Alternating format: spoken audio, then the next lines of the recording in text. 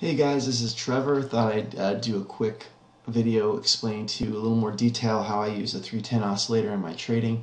I've had a lot of people ask me in the past about it, and I don't think I went into very much detail on the webinar that I did. So I thought I'd do one really quick, so if anyone else has any questions, I can just refer them to it.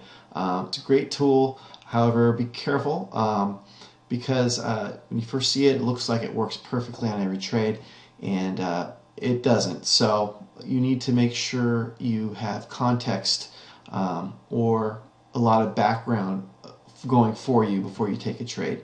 But if you do, it's an excellent way of just timing your entries, and that's mainly what I use it for. I kind of know I want to go short or long a market, and I'll use the 310 just to give me a good reason to do it. It also gives me a very objective entry point as well. So that I don't have to sit there and think about it too much. I just pretty much pull the trigger once I know what I want to do for a particular day. So let me give you a very quick overview of how it works.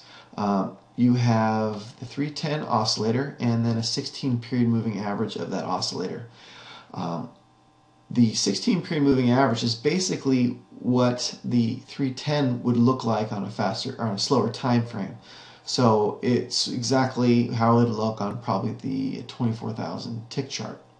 So it basically tells you what the trend is. If it's below zero, the trend is going down. If it's above zero, the trend is going up. Then what you look for is you look for the 310 oscillator to go above zero or below zero to give you a good idea of when to get short on a pullback. So for instance, here 310 is, or the 16 is below zero, the 310 goes above zero here, so it is telling you that we are reverting away from the mean of the trend, and it's probably a good spot to go short. Same would go in reverse for a long. As you can see here, 16 period moving average is going up, 310 pulls below zero, so you look to go long somewhere during this pullback. Now for a trigger, what I look for is I look for one of two things. I look for the 310 to turn down for the first time. As you see, it's going up here, up here, up here, and finally turns down there. So that would be a spot to go short, which would put you short on this bar right here.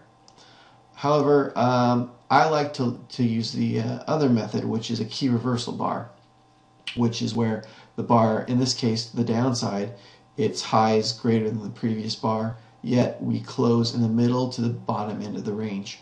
And I actually program my indicator to paint the bar red for short, green for a long. Here again you have a key reversal bar, dips below the low of the previous bar and closes to on the higher end of the range. We get two of them in a row. That's usually a double whammy for me.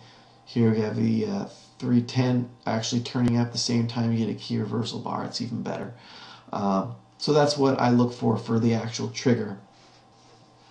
Now, one nuance to think about on this is when you sometimes you might get in a little early, and how do you avoid that? For instance, here we have a 16 period average is below zero, the 310 goes above zero, it turns down here, you get short, boom, you get stopped out. What would make this?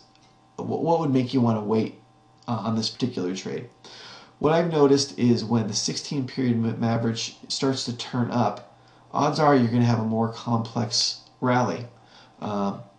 Or to be more specific, an ABC pattern. So here's A,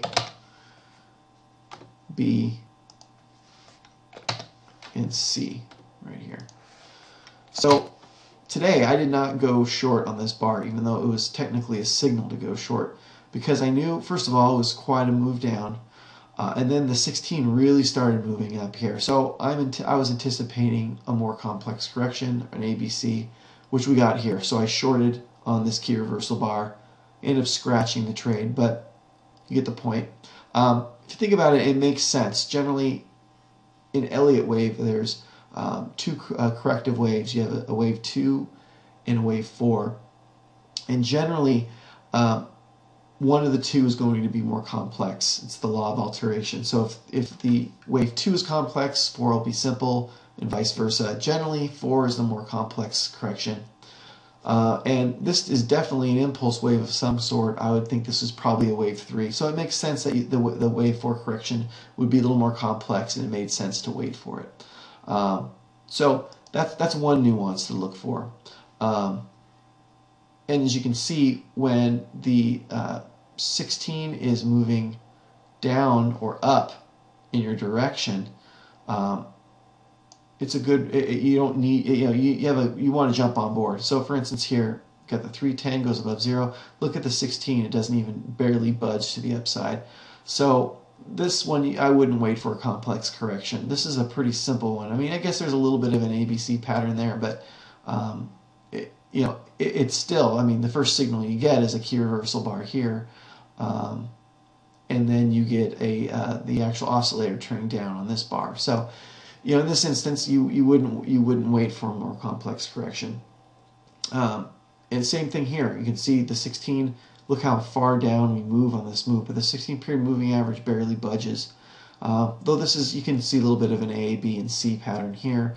In this instance, though, you wouldn't really need to wait. Same here. 16-period moving average is moving up fairly strong. You can go long on this bar right here with some good confidence that it's probably not. It's going to be a good spot. Now, as far as context, you really want to use it in context. It's the best time to use it. For instance, what I mean is, here's a typical sequence for change in the trend. You have an oversold condition in a trend channel. You violate the trend channel here. You can see this would be considered change of behavior. You have strong demand, second highest demand we've had on an up wave since this move began on the previous day down.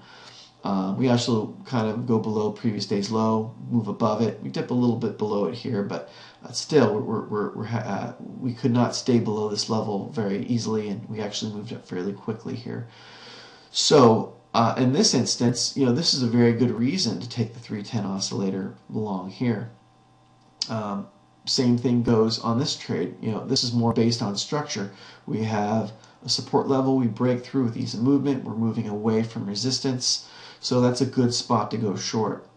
I also like to look at, I don't necessarily need a structural area or a big story like this. Sometimes if we're just at a major resistance level and we start to move away from it, it's a good reason to look for a 310 oscillator short, maybe on the faster time frame. For instance, here we reject this level here. There's probably a 310 oscillator short in this area. It's a good reason to take one because we're moving away from it on this time frame. We have the EMA is moving down fairly strong. So that's how I'm using it. I'll try to talk more about it in every video. I probably enter on a 310 oscillator most of the time. And second in line would be a spring or an up thrust. So I'll try to give some more examples for you guys, so you get a little bit more idea of how I'm using it and the nuances I look for. Anyways, I hope that's useful for you guys. If you have any other questions, feel free to post anything on my journal.